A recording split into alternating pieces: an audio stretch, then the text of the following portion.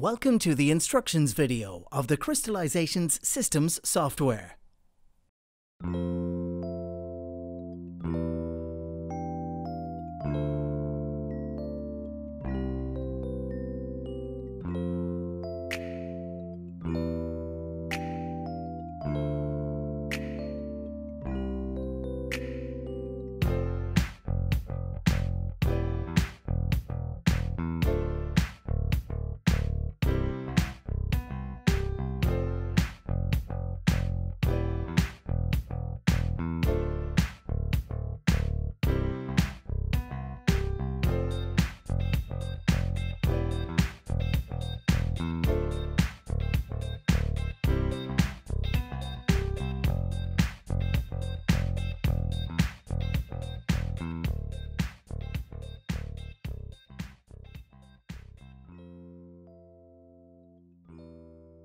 Double-click on the Crystal16 Systems software. The Connect to Device dialog window will appear on your screen. In this dialog window, one gets an overview of the equipment connected to the network. By selecting the device and pressing Connect, you can connect to the correct device on the network. You are now prompted to the Reactor Overview screen, which shows the status of all reactors labeled from A to D. The status block has a chart window and a graphical reactor representation, where is shown the actual temperature and the transmissivity in each reactor. In the lower panel is summarized the state of the system. Further click on one of the reactors. To use the chosen reactor, create a New Experiment. You are now prompted to the Experimental Details tab. Fill in the details of your experiment, such as experiment name, type of cap, type of stirring, username, description of the experiment, compound name in reactor 1, solvent, concentration, type of stirrer. If you have the same experiment in all 4 reactors, you can copy the details in all reactors by clicking on Copy All. You are now ready to go to the next tab, the Experiment Program tab. This tab consists of 4 panels: Pre-step, Program, Post-step, and Program Chart. Pre-step can be enabled in the previous tab, the Experimental Details tab. You can predefine the time when the experiment needs to start. Now you will see how to make a program for making a solubility curve. Add a new program step.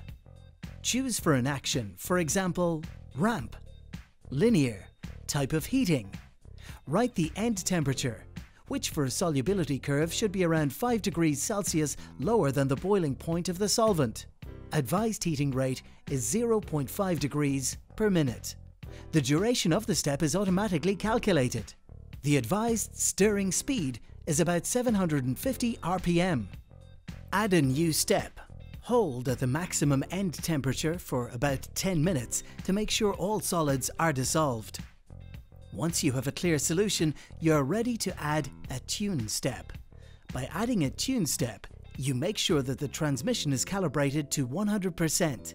Once you have tuned, you are ready to make a cooling step by adding a linear ramp, for example, to 5 degrees Celsius, with a cooling rate of 0.5 degrees Celsius per minute.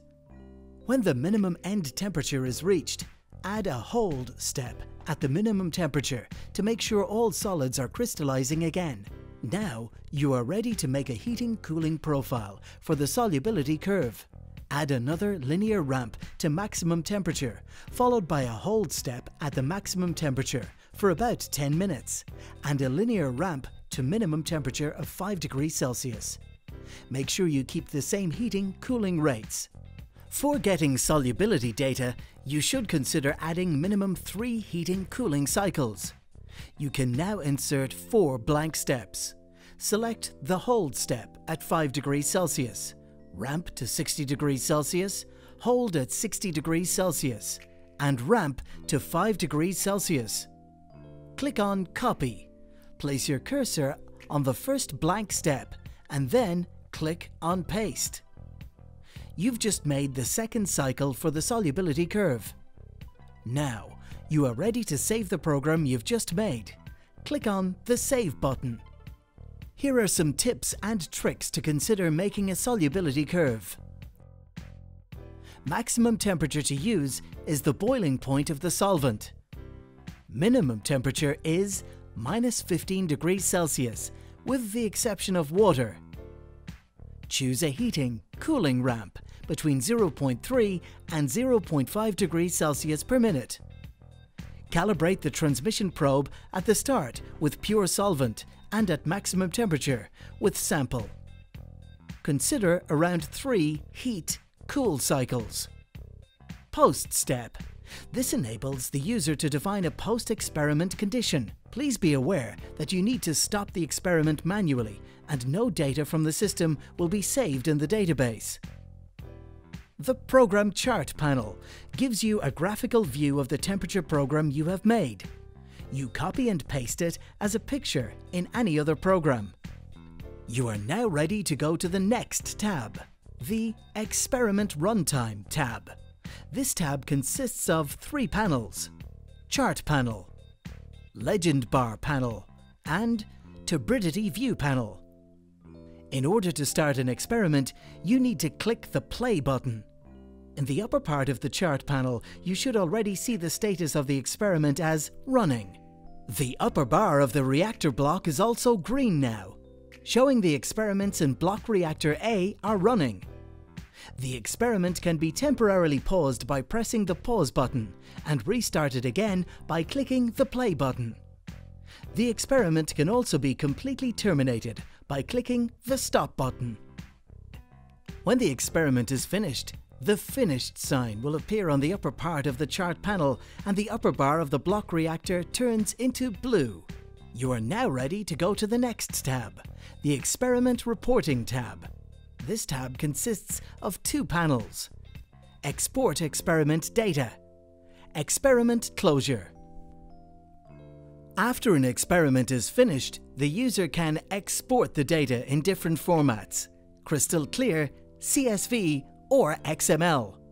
You can also select the time period to be exported. The whole experiment is a default selection, but one can export a specific analyzed region. When exporting a part of an experiment, you need to set the start time and the end time of the selection. The Experiment Closure panel shows 2 buttons: Save and Close Experiment, Discard Experiment. By pressing the Save and Close Experiment button, a question dialog is shown, asking you to save the experiment or cancel the operation. The experiment will be saved as a CLE file and can only be opened in the Crystal16 Systems software. Once you have a saved experiment, you can open it in the Open Experiment panel. Please note that loading a finished experiment can take some time when the database contains a lot of data. After loading it, you can also modify it. Another option that you may have is to copy an experiment from another reactor block by making use of the Copy from Reactor button. The status of the experiment will be idle and all experimental details are copied. Further, you can modify the details of your experiment. Now you are ready to start. The Crystal16 instrument enables you to perform a large series of applications: solubility curves and metastable zone width determination, solvent screen, impurity impact, the impact of temperature ramp speed on positioning of the metastable zone width, solubility screening on unknown compounds, polymorph screens, polymorph stability screens such as slurry experiments, salt screens, co-crystal screening, induction time measurements, chiral separation and crystallization, polymer dissolution studies, amorphous solid dispersion screens,